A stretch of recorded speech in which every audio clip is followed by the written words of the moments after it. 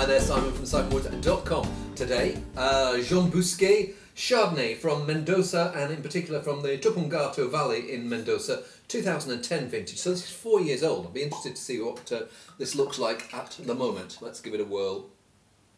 That's that quite old-fashioned, rich, buttery style of Chardonnay, and I think that's the age is accentuating that. It smells like it's going to be quite fleshy, more of that oily, tinned peach character that maybe quite a lot of Chardonnays are moving away from, but sometimes to the detriment of the wine itself. Let's have a see what it tastes like.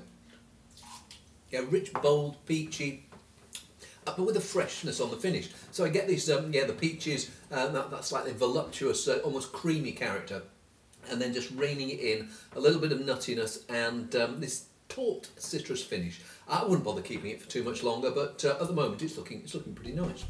See you soon.